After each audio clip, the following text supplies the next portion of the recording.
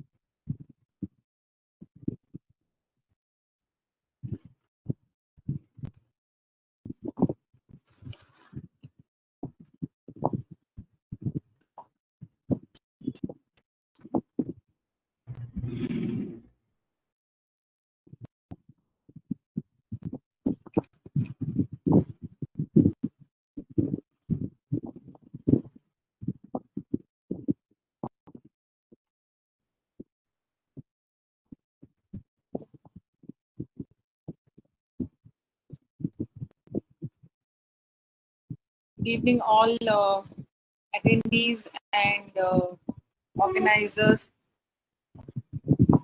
and our honorable speaker. I request you all to put your mobile devices on silent mode, as we don't want any frequency disturbance. Thank you. We will begin in another couple of minutes. We're just waiting for a couple of people to come.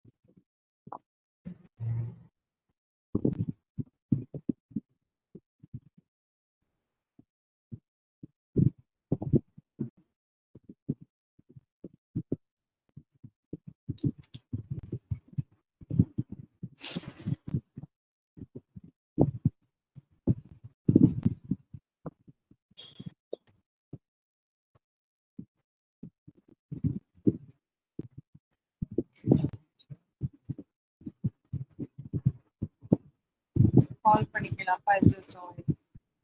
Appa is just joined. Call Panikil.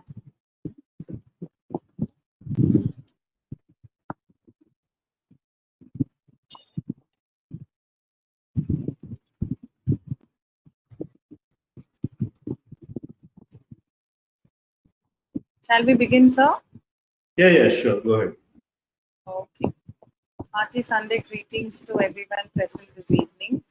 Today evening, we are gathered here for yet another webinar organized by our safety cluster team, guided by none other than my respected father-in-law, Dr. Devagiri Sriram. The webinar special guest today is Mr. Yoganand Vadari.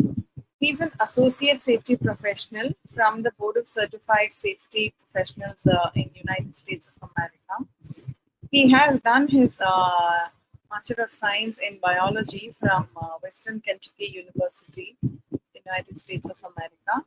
He has a decade of experience in EHS domain as a registered biological safety professional from the American Biological Safety Association and as a lead auditor certified by the International Register of Certified Auditors approved by the OHSAS 18001 2007. Our guest will be sharing his knowledge on biological safety, which is the need of the hour amidst the ongoing pandemic.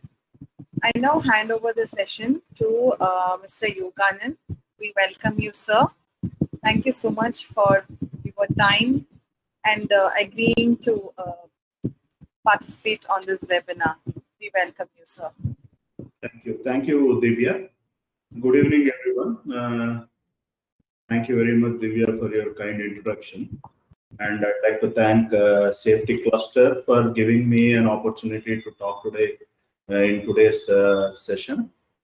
So before going into today's presentation, I'd like to briefly tell the audience what I used to do before taking a lateral entry into safety domain. So after my MS at Western Kentucky University, I worked as a research assistant both in industry and academia for 6 years in the USA before relocating to India in 2009. In 2009, I joined Syngene International Limited, which is a contract research organization, which is a biocon company, as a senior scientist, and worked with a dedicated client called Bristol Myers Squibb. They are a major pharma player in the US. So in 2012, when there was an opportunity available to lead the newly formed Department of Biological Safety, I took over that role. This gave me an opportunity to study about the projects before they were initiated. My role was to basically give inputs on the safety aspects of the project, especially working on the biological assessments of risks, giving inputs on what kind of engineering controls and PPA requirements for the project that is about to be initiated. I'll go into my actual presentation now. So, switching. I'm hoping that everybody is able to see my screen. Okay, so I just change the slide now. Okay, so my topic of talk today is biological safety, the need of the hour. So I have pasted a symbol here just below my topic of today's presentation. So most of you know the symbol that I have pasted on the slide, I'm hoping. So this is the universal symbol for biohazardous material. I'll just give a brief history about this symbol. So this symbol was designed by Charles Baldwin in 1966. At that time, he used to work with the Dow Chemicals company when we discovered this. The aim of this symbol is to create something which is entirely meaningless. However, it should be memorable. So this blaze orange color symbol is easily visible and recognizable even during harsh condition. So this is the brief history of this biological safety or biohazardous symbol. So going to the next slide. So this is how I want to run my presentation for the next half hour or so. I'll be talking about what is all about biological safety. So what is biosafety? Why is it important to have biosafety as a safety domain? Different levels of biological safety and biological safety infrastructure like biosafety cabinets, laboratory design, decontamination agents, uh, etc. And I tried my best to keep the presentation in the context of COVID-19, and we'll try to give historical examples to add interest to the audience. So what is the biological safety? So I have just pasted the CDC's definition. CDC is Center for Disease Control USA. CDC's definition of biological safety. Biosafety is the application of safety precaution that reduce laboratorians' risk of exposure to potentially infectious material and limit contamination of work environment and ultimately the community. So I'll give you just a few examples of why we should be talking about biological safety. Right? So if you take a look at these pictures, I'd like to have your focus on the first picture, which is on the left-hand side. This picture is that of a kid suffering from smallpox. Okay, and smallpox is caused by a virus called variola virus, which was a global pandemic for centuries. The origin of this virus was unknown, and it dates back to 3rd century BCE.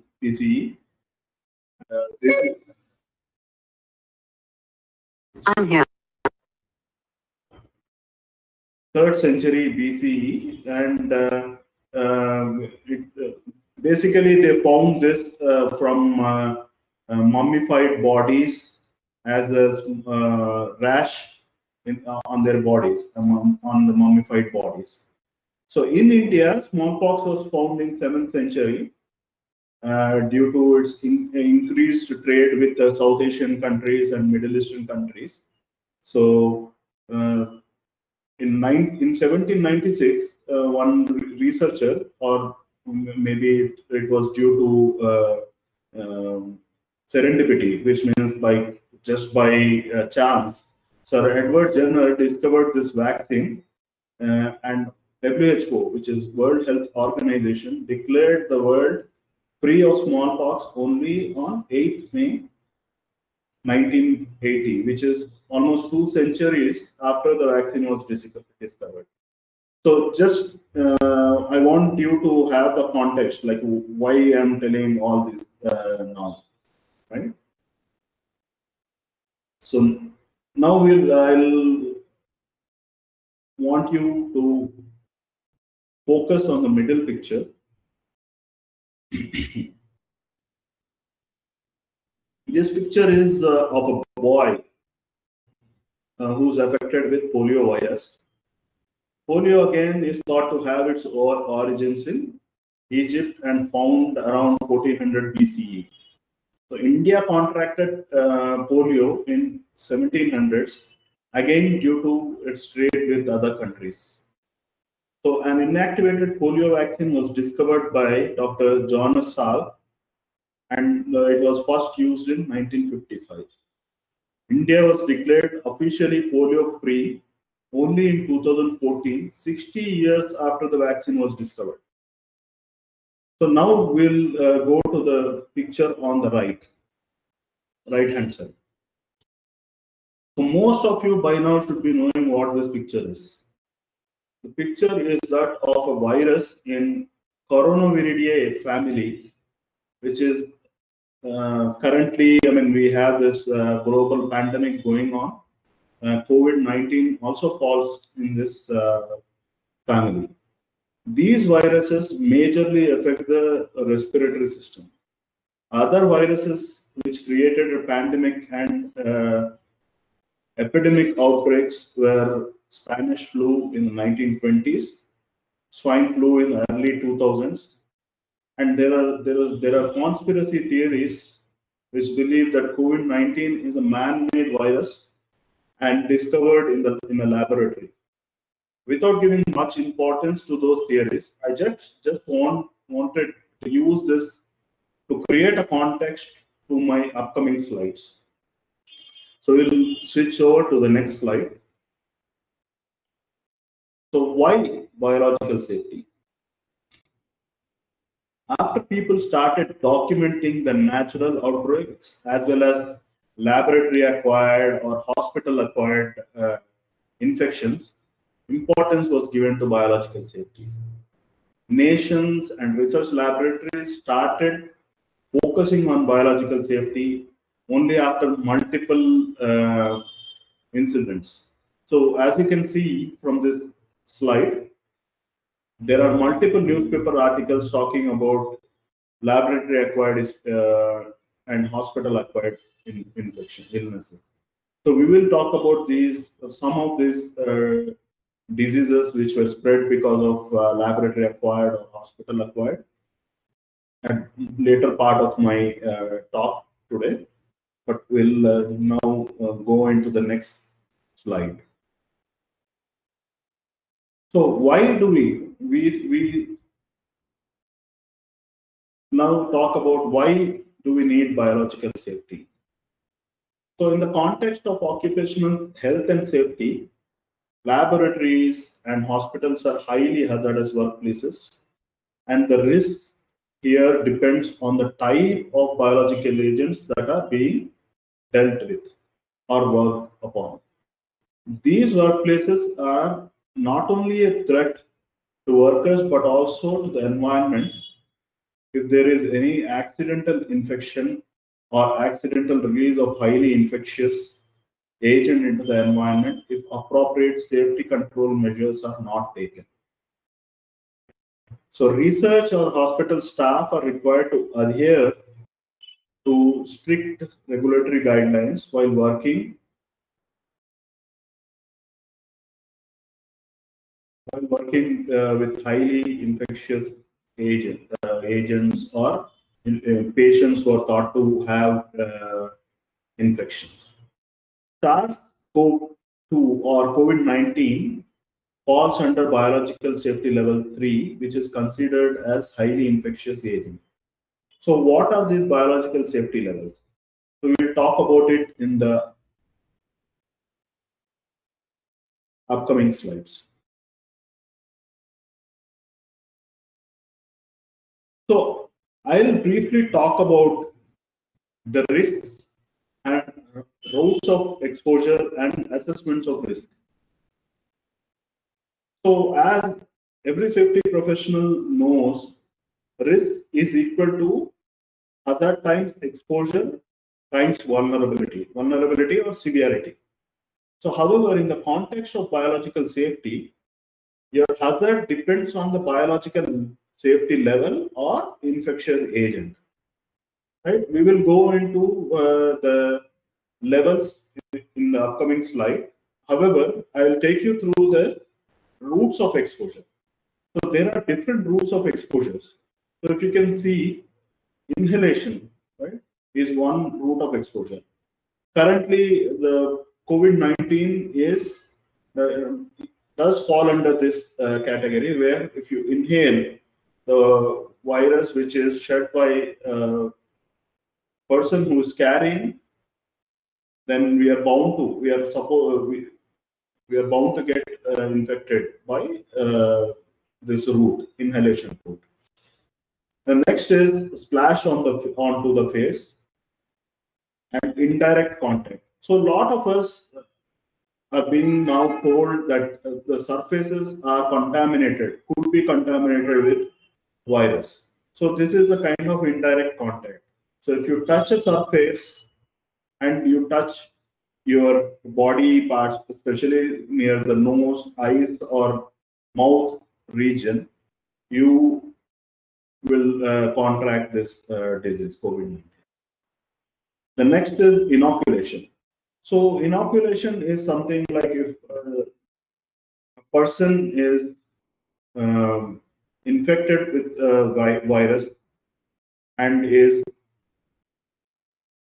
injected with something, injected using a syringe needle, and the syringe needle accidentally pricks a doctor or a healthcare worker, they contract this disease.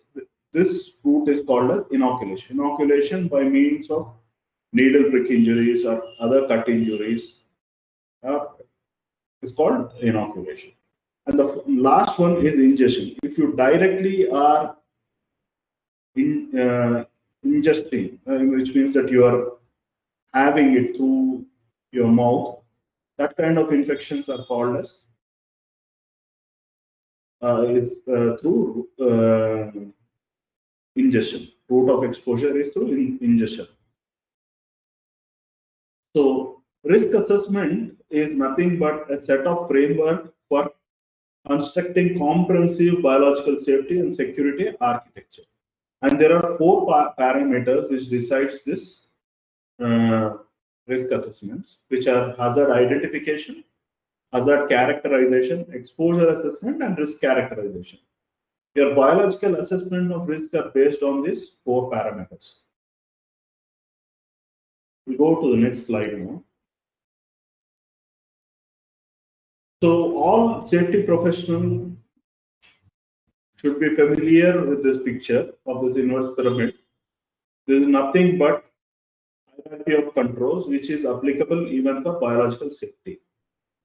Elimination and substitution is generally, in most of the cases, is taken at project decision-making stages, right? And only after thorough investigation and thorough thought process, if elimination and substitution is not feasible, a decision is made to work on a project with an infectious agent. So once a decision is made to work on a project using a certain infectious agent, other parameters in hierarchy of controls kicks in. As a biosafety professional, appropriate engineering controls, administrative controls need to be designed, and appropriate PPEs, personal protective equipment, need to be selected for carrying out the project safely. So engineering controls is nothing but facilities design, secondary containment equipment like biosafety cabinets or laminar airflow hoods. So these are all engineering controls, like access control to a laboratory, air handling units. All these are all these fall under engineering controls. Administrative controls are like biological safety practices, trainings. So all these fall under administrative control. PPEs again are, as everybody knows, respirators, Tyvek suits. These are all PPEs.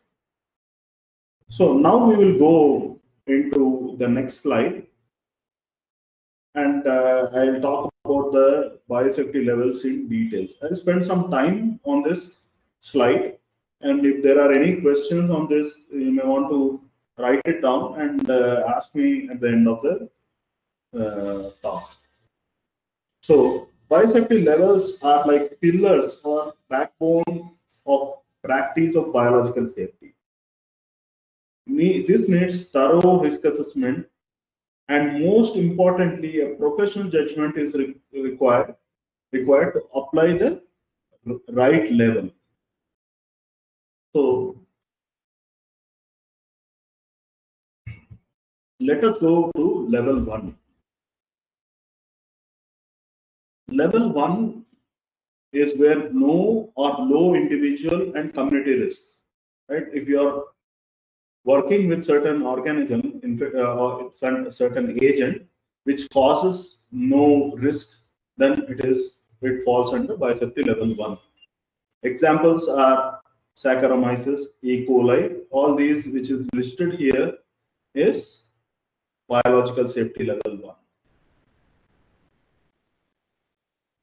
The next level is if you are working with an organism or infectious agent which causes moderate level risk, low community risk, the pathogen can cause disease but not likely to be serious. Laboratory exposures, it may cause laboratory exposures, but not to a serious infection. Effective treatment is available, but it can be preventive, or a preventive measure is available for such kind of infections. And risk of spread of this infection is very limited. There is no or limited risk of spread of this infection. So those organisms fall under this biosafety level 2. Like for example, hepatitis, Streptococcus, Borrelia, Salmonella. These are all biosafety level 2 infectious agents. And for most of it, there is either a treatment or a preventive measure.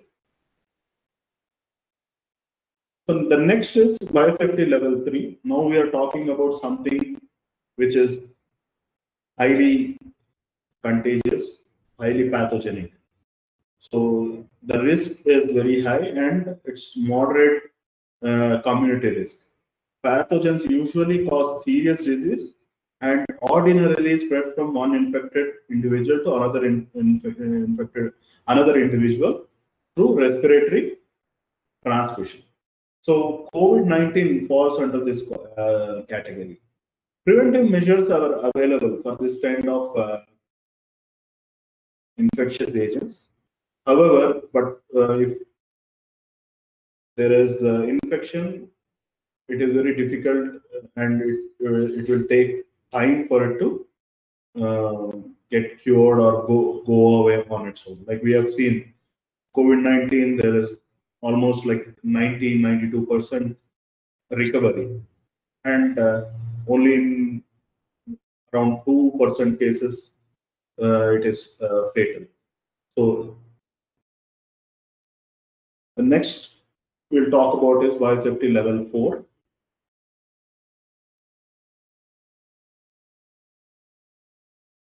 Dangerous and exotic, posing a high risk or aerosol transmitted infection. Highly pathogenic to both individual as well as community. Pathogens usually cause serious diseases and can be deadly. These are readily transmittable from one individual to another individual, directly or indirectly. Both directly and definitely there is no treatment for this kind of diseases. Now we have smallpox vaccination, and smallpox is eradicated, but it falls under biosafety level 4 category. So we will go to the next slide.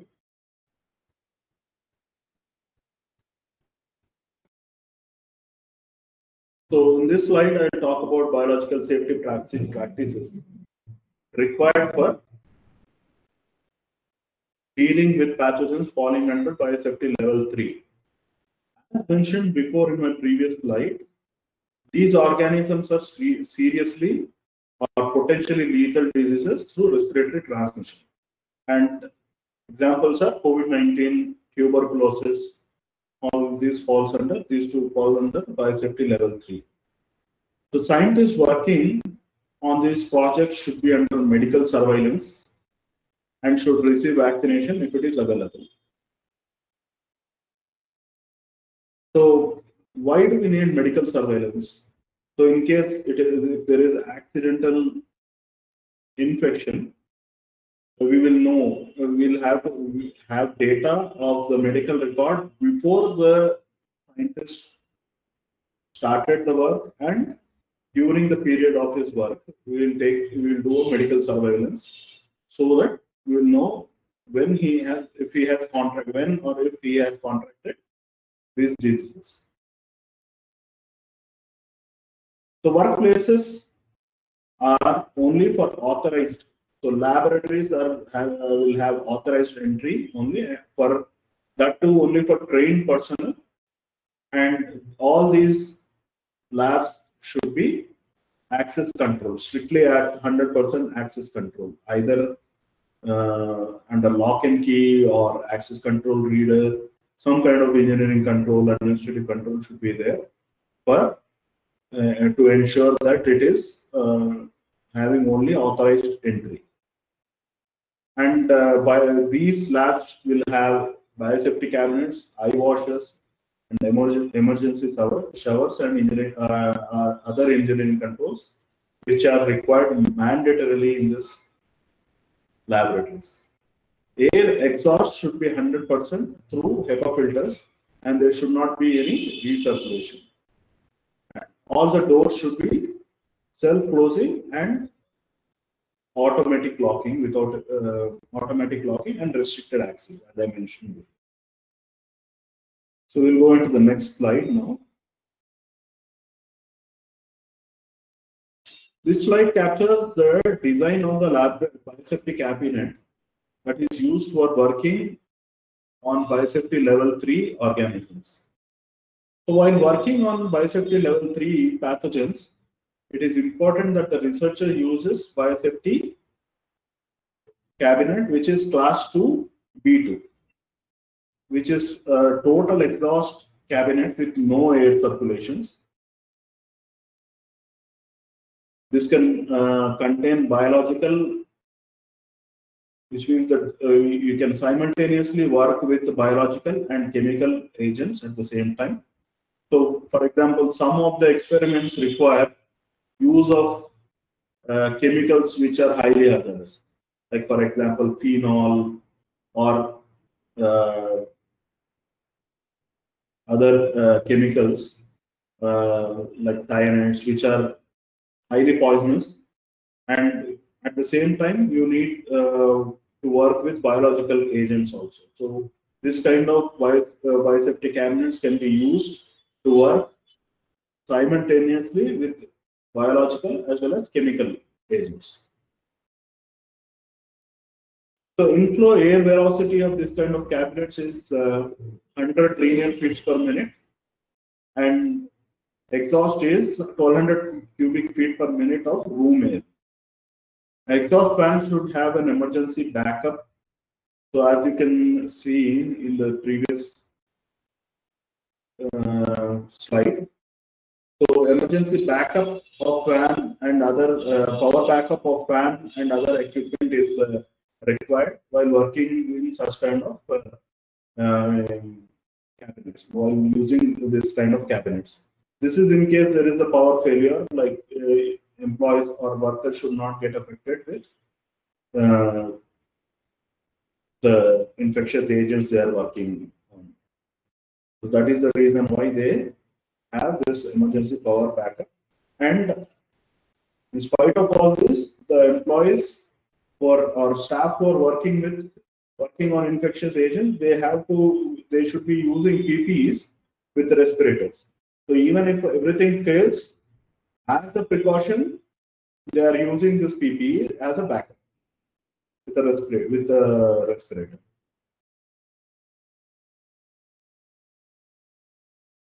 The exhaust fan should be with power backup, and HEPA filter air gets exhausted 100% from the room through the cabinet.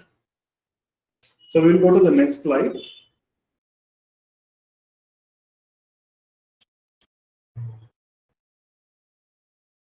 This is about biosafety class 3 cabinets. This is available in all high containment laboratories where research using highly hazardous and infectious agents are carried out. This is a gas type cabinet, and leaks greater than 1 into 10 to the power of -7 cc per second, which is tested with 1% test gas at 3 inches pressure water gauge, is not accepted. So if there is a leak, it is not accepted. Above this 1 into 10 to the power of -7 cc per second, this is not accepted, and we cannot validate or work in such kind of biosafety cabinets. These cabinets does not have an opening window like or a sash, so nothing is there for such kind of this kind of biosafety cabinets. There is only pass box. Passage of material is through a dunk tank, and double door pass box is there with an autoclave. So supply of air is supply and exhaust are both with HEPA filters. And this entire cabinet is negatively pressured, and the lab also should be negatively pressured for this. So this is the schematic of a class 3 biosafety cabinet.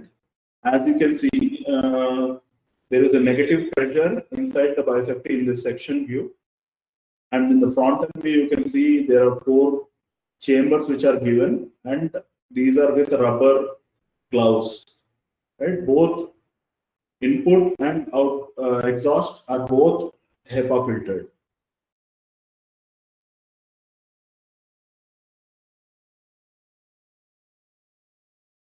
So we'll go to the next slide now. So to test the operational integrity of a biosafety cabinet, it must be validated. Must be validated and certified when it is installed in the laboratory, or if there is a repair work which went into the biosafety cabinet, after the repair work it has to be certified, or even if it is relocated from one lab to another lab, these biosafety cabinets should be validated. And also after every filter change, HEPA filter change, it should be validated. Even if nothing is done in the using the biosafety cabinet, it has to be tested and certified annually by a competent person.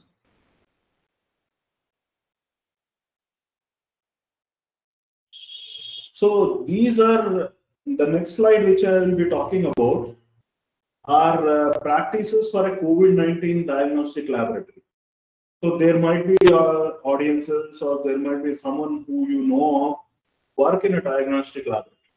I thought I will share one slide with what is the requirement for a COVID-19 diagnostic laboratory.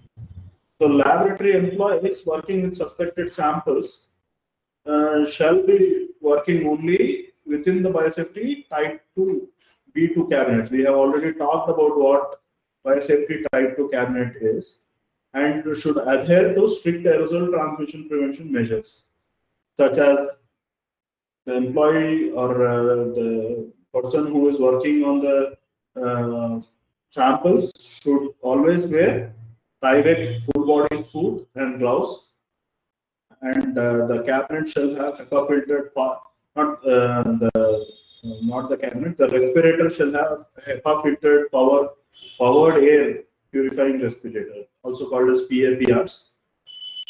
Perform all sorting and diagnostics within the HEPA filtered aerosol management system, and wipe down all surfaces before and after sorting the diagnostic procedure with 70% ethanol or 10% hypochlorite or bleach. Operate only within the facility with negative relative air pressure with respect to surrounding places. So the air pressure inside the lab should be negative relative to the outside environment, with exhaust air vented directly to the outside rather than circulating to other spaces. So a written record of contaminant measurement and safety checklist should be maintained. and other logs, whatever is necessary, should be kept appropriately.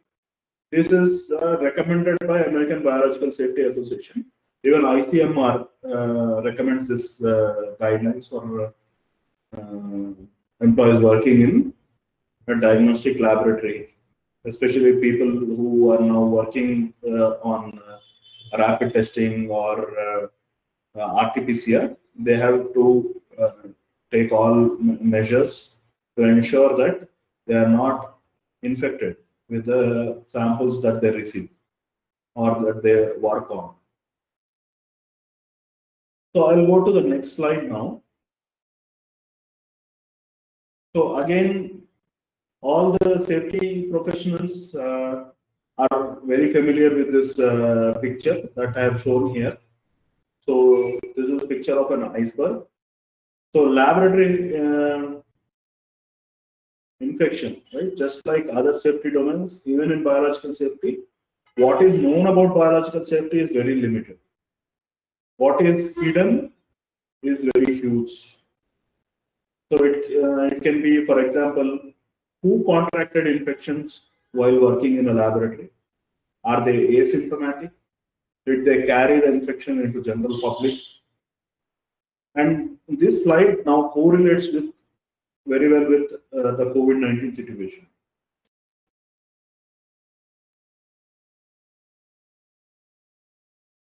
So as mentioned in the beginning of my presentation, we will talk about some of the laboratory acquired infections.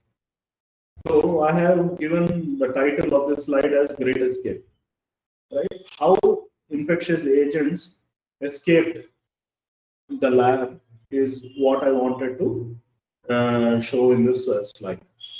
So in 1972, 23-year-old lab assistant at London School of Hygiene and Tropical Medicine died of smallpox while harvesting live virus from egg on an open bench. So this is the reason why appropriate training is required and biosafety practices need to be followed to ensure that people or employees know what they are working on. So if they don't know what they are working on, and if they are working on something like a smallpox on an open bench, these kind of incidents are bound to happen. Right? So second incident is in 1978, a medical photographer at Birmingham Medical School accidentally got exposed to smallpox virus from a research lab on the floor below, and he died. So he was on top floor, and below his floor was a lab where they were working on smallpox virus, and this got accidentally exposed. He got accidentally exposed, and because of which he died. This death led the HOD, then HOD of the microbiology department, to commit suicide. So there are so many after effects of such kind of incidents. Next is that this is in India. A 28-year-old researcher in India sustained a cut injury while freezing a vial of buffalo pox virus. He survived, but he had a long time suffering. So people should be researchers or laboratory professionals, healthcare professionals should be very careful when they are working with infectious agents. So this table captures the laboratory acquired infections, and this is the COVID-19 table. If you see, there are diseases like brucellosis, Q fever, hepatitis, and typhoid. It tops the list actually, and there are 20 deaths because of typhoid, tularemia, tuberculosis. Right? There are several diseases because of which, like accidental or laboratory acquired infection, led to death of so many researchers. And now We have plenty of infections due to COVID-19, which are laboratory acquired as well as hospital acquired infections. So we will get to know the data once it is released.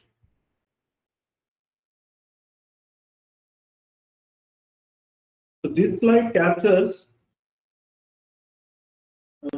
survey of lab and people's behavior by Philip et al. In 1965.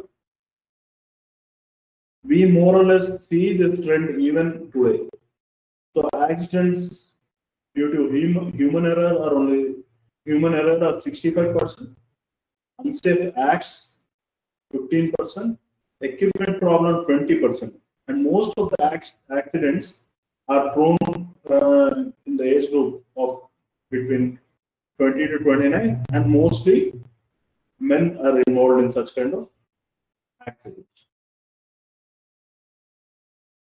And this is the data which was published in 1965.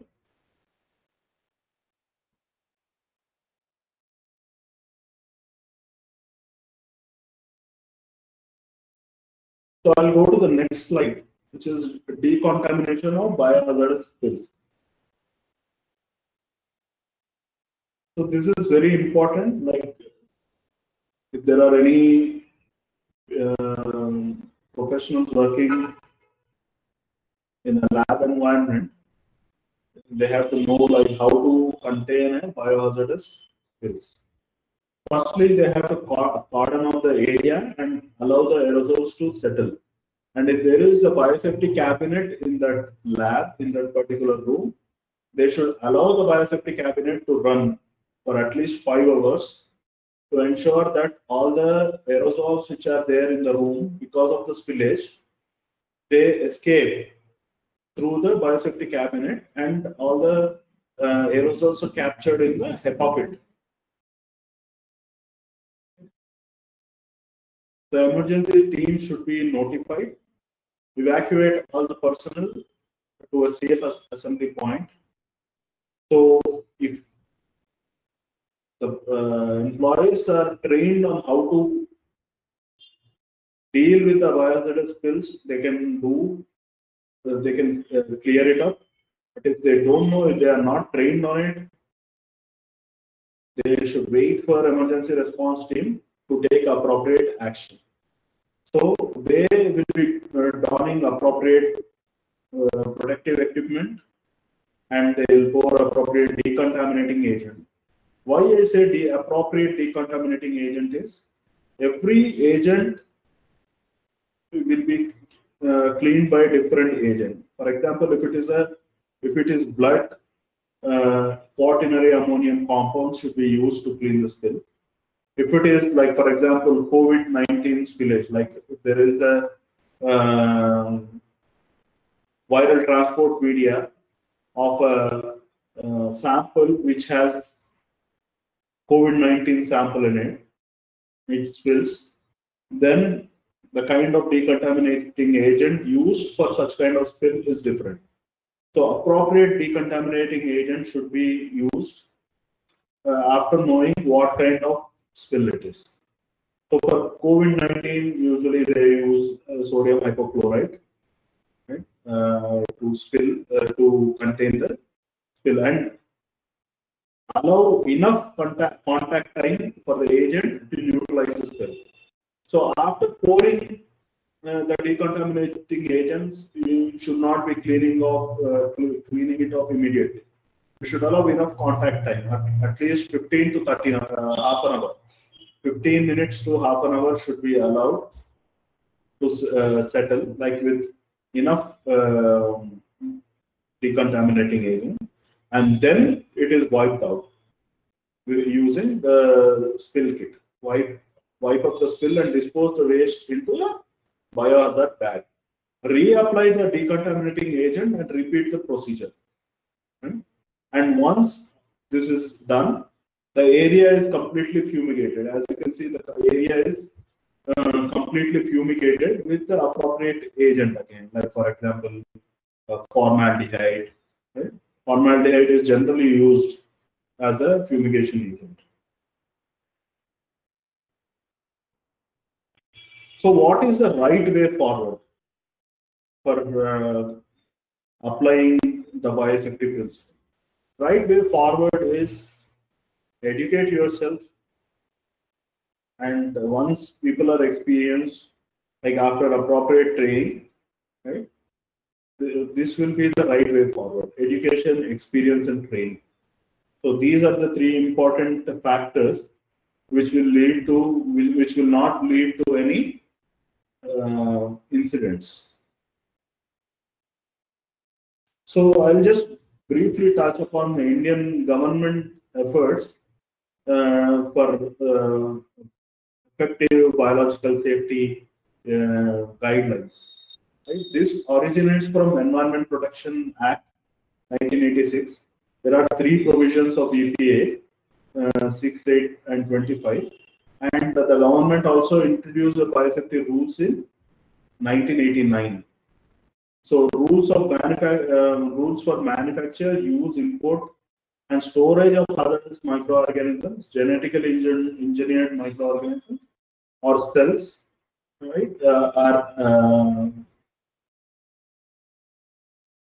made now. These rules are made, and if it is not followed, it can lead to imprisonment or monetary fines up to 1 lakh or 5 lakhs per day, additional fees if it is not taken care of.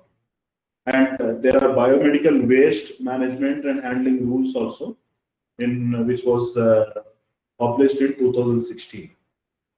Right? And all these rules are prescribed by MOEFFC. Everybody knows that, Ministry of Environment and Forest, and now there is this climate change also, MOEFCC. So as what I have put on this slide, there is no one-size-fits-all approach. So each lab or each hospital will have a different kind of a solution or a problem.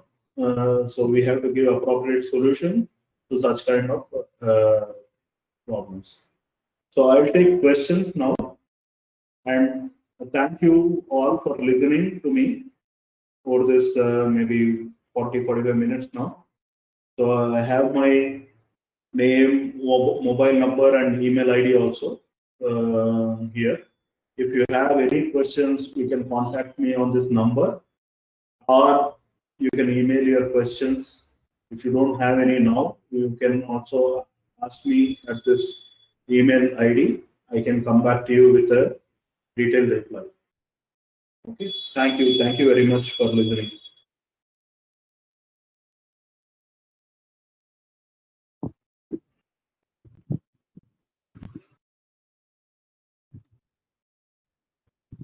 Sir, can we take the question answers now?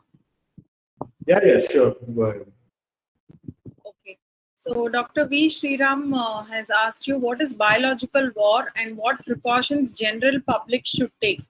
What is your advice on industrial hygiene with regards to biosafety?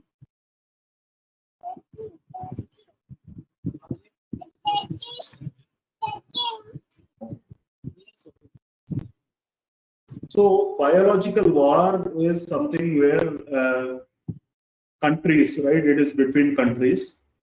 It is also called as bioterrorism now. Even if it is not openly fought between two countries, they are releasing these infectious agents into other countries and cause economic as well as human losses.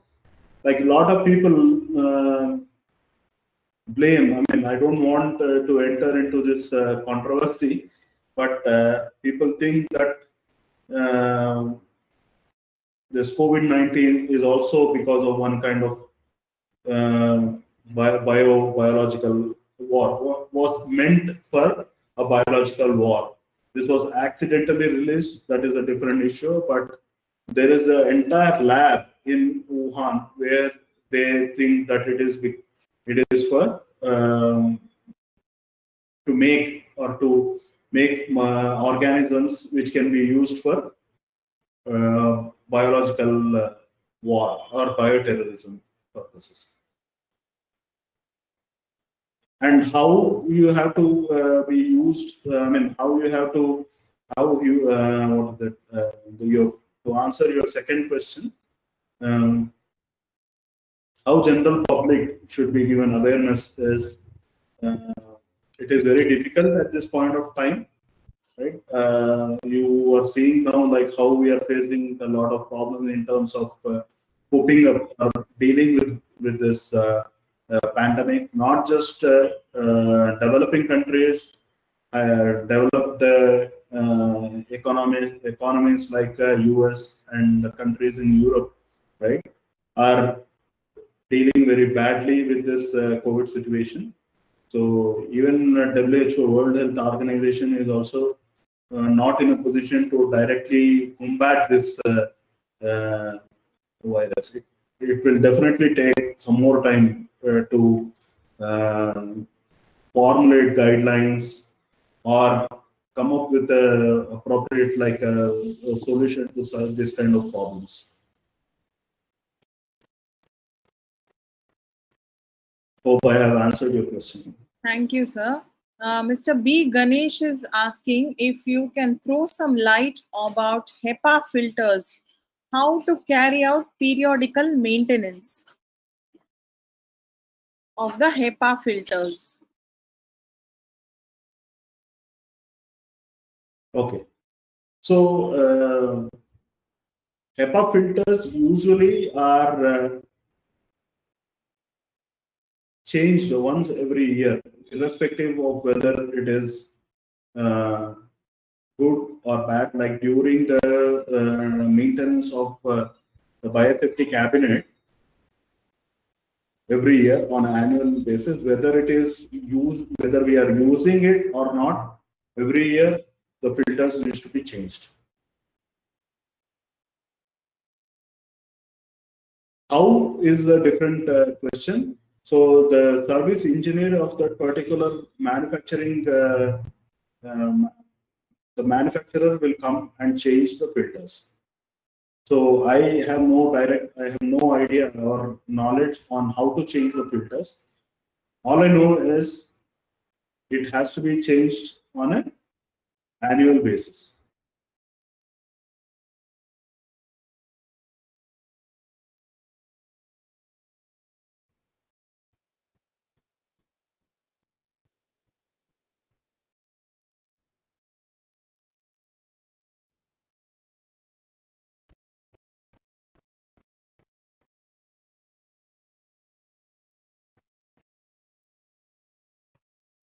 Are there any more questions, Divya? Yes. We are having. Dr. Sriram again asks is there any audit code for biosafety audit on hospital and pharma industry? So yeah, so far there is no.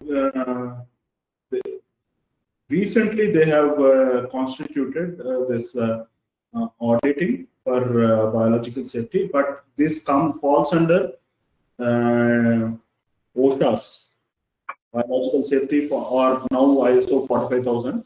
So it falls under that. But specifically for biological safety, American Society of Biological Safety has constituted one, and very soon it will be launched. Okay. Mr. Shurya Prakasham wants to has raised his hand for asking something, but I am having any issue, in allowing him to talk because the mic is disabled. There is an error. If you can, please type your question, sir.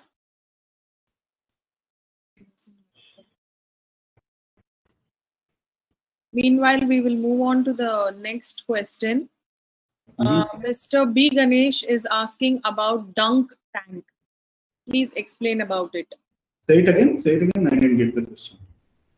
He's asking what a dunk tank is and wants to have an explanation on it. So dunk tank is a tank where you keep your biological material and take it inside your biosafety level 3 cabinet, actually. So this is like container to take your biological material. You keep it inside the pass box, close it, open it inside, open using that gloves, like rubber gloves, which is provided for the biosafety type 3 cabinet, and work with your biological agent, put it back into the pass box, autoclave it, and dispose it off. So this is the reason why they use the dunk tank for taking the agents. Okay.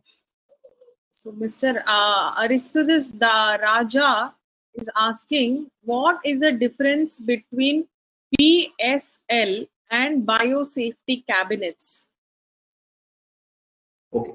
So BSL is biosafety level. So these are different levels of organisms. Right? As I mentioned earlier, like biosafety level 1 is most safest to work with. However, if it is biosafety level 4, right, these are highly pathogenic organisms for which there is no, if there is infection, there is no medication or there is no vaccination for it. So biosafety levels are, we are dealing with types of organisms, and biosafety cabinets are something where we are using the biosafety cabinets are engineering controls which are used to work with these organisms. For example, if it is a biosafety level 3, which is COVID-19, for which you need biosafety level 2, type 2, B2 cabinets, class 2 B2 cabinets. So I think, are you getting my point? So biosafety levels are organisms, and biosafety cabinets are used to work with these organisms. Are the engineering controls used to work on these organisms? Okay. He also asks if there is any role of CIH personnel in these laboratories. Yes. Yes. What is it? Certified industrial hygienists, right? So they are very much required, like in the sense, like if not directly, for all these industrial hygiene, right? Like exposures, right? They come and do all the analysis at a appropriate time, like all these biosafety cabinet testing. If not testing, right, like all the exposure analysis and everything they do. So biosafety is also a subject in CAH where they have to study and pass through that examination, pass that examination. So biosafety is also a topic there. So in continuation with that, Mr. Ganesh is asking, what are the decontamination procedures for BSL first level? So depends, again, as I told you. So decontamination agents totally depends on what kind of organisms you are working with. So for example, if you are working with blood, right? Blood is the type 2, sorry, biosafety level 2. We have to consider it as a biosafety level 2, and we use quaternary ammonium compounds to clean or decontaminate blood spills. So biosafety level 1 organism like E. coli, either 10% bleach or 70% ethanol or 70% sodium isopropyl alcohol is good enough for decontaminating such kind of spills. Okay. So there are also other agents which you can use, like UV, for example, is also a agent which can disinfect biosafety level 1 organisms. Okay. So we have a couple of questions in the same category where they are asking, Udali Shurya Prakasham uncle and Dr. V. Sriram is asking, what are the precautions that we have to take during home sample collection? while testing for COVID and in general when we give a normal blood sample for testing? So what are the precautions and the difference of precautions in the two tests? So, if you are giving a home sample, I don't know if it is allowed yet for giving home sample for COVID. So, a lot of They are coming. diagnostic laboratories are not in position to take those samples yet. But if there are in future, if there are labs which are prepared to take your sample, so please ensure that they are taking those swabs. The swabs are very sterile, and those viral transport medium in which they are taking the swabs are also in a new and sterile container. So these are the two things which you have to ensure. Like, please ensure that they are opening a new package of this swab. Right? Don't let them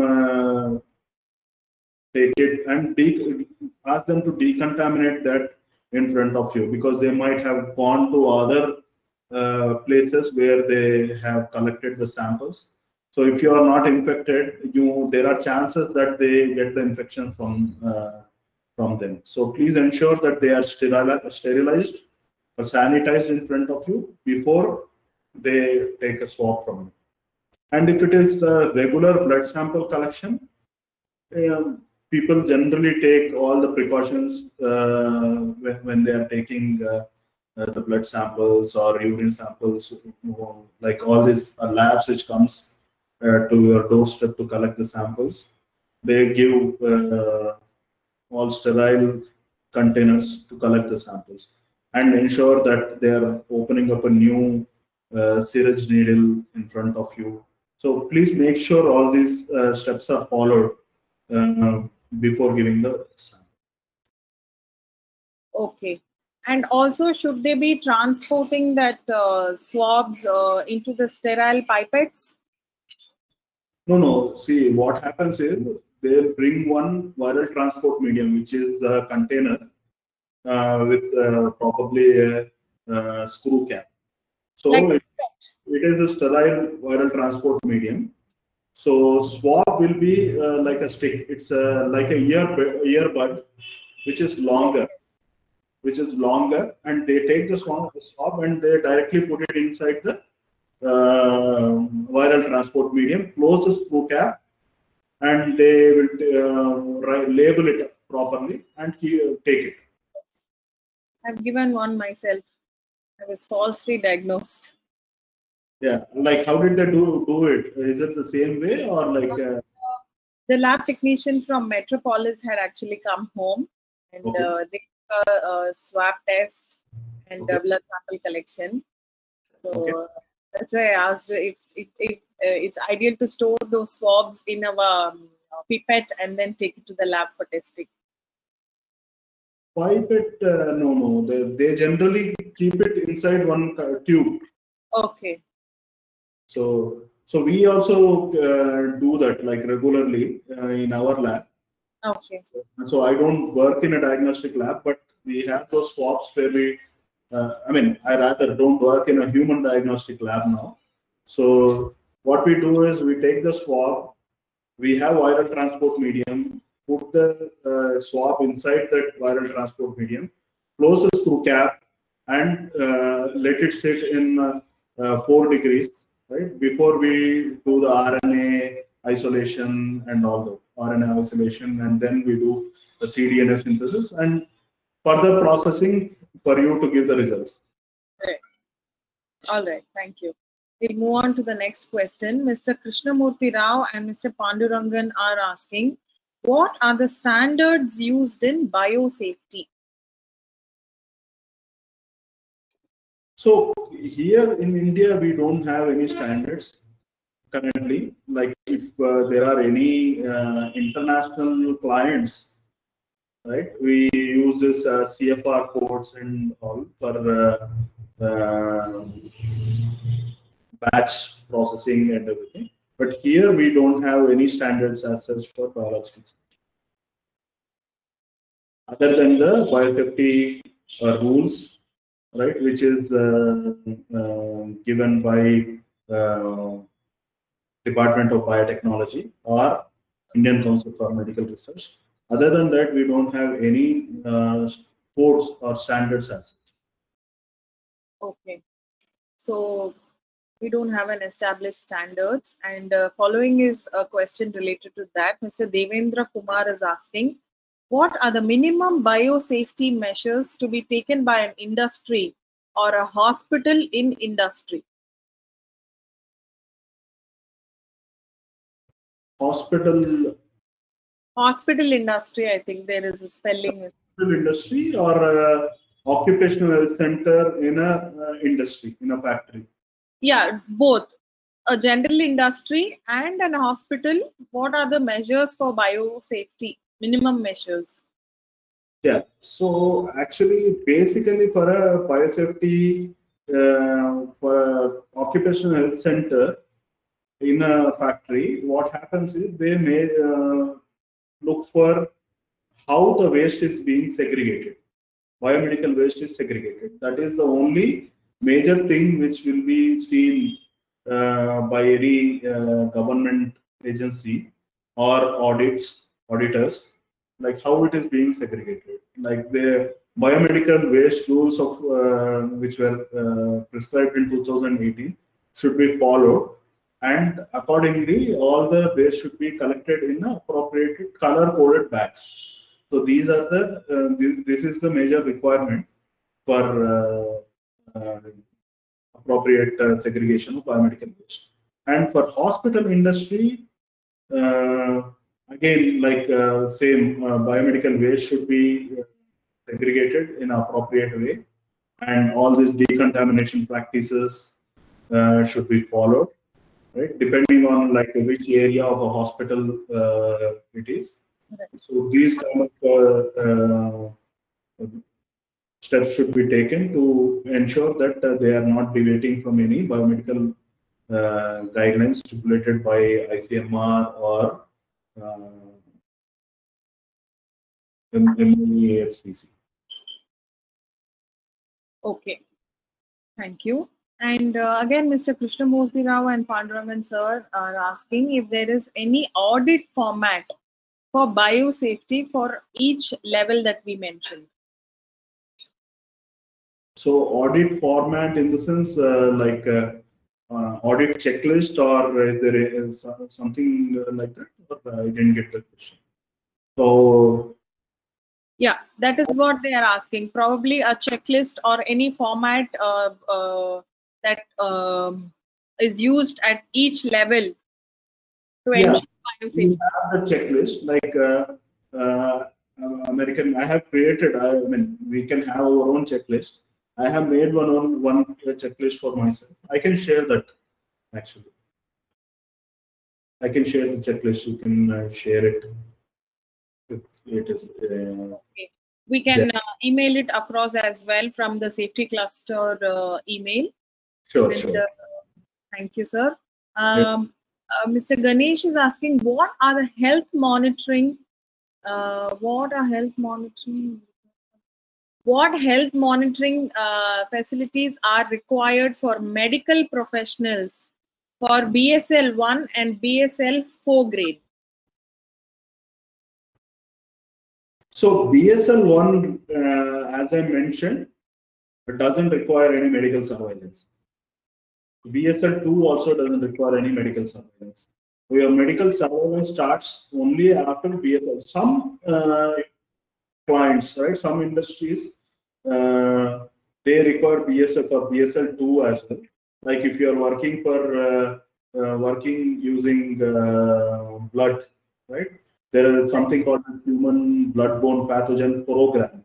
So for such human bloodborne pathogen programs, they require employees to take hepatitis and tetanus vaccination, right?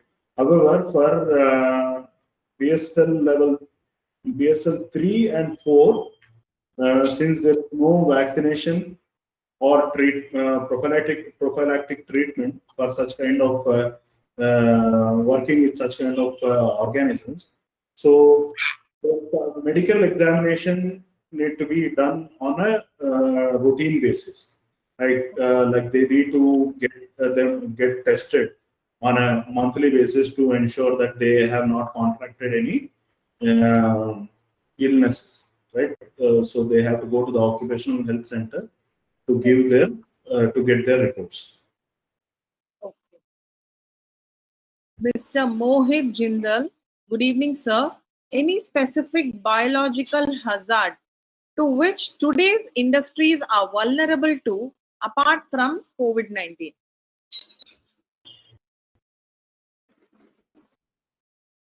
So I repeat, he's asking if there is any vulnerable biological hazard apart from COVID-19 which industries can face.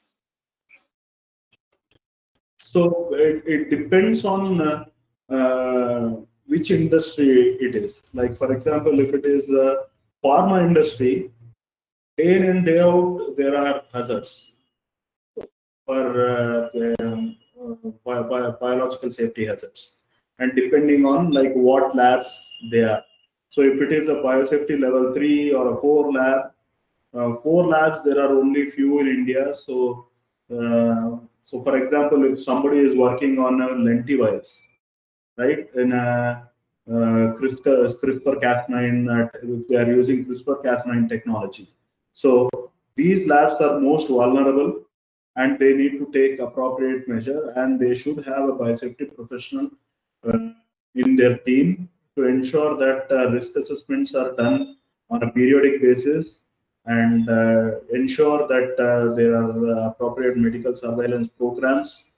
So not just that, even if some industries like, say, for example, hospital industry, so they deal with human blood on a routine or almost every day. So they have to ensure that they have this program, and they have a biosafety professional on board, and take care of all the biosafety related risk assessments, and ensure that none of their employees contract any infections because of occupational related infections.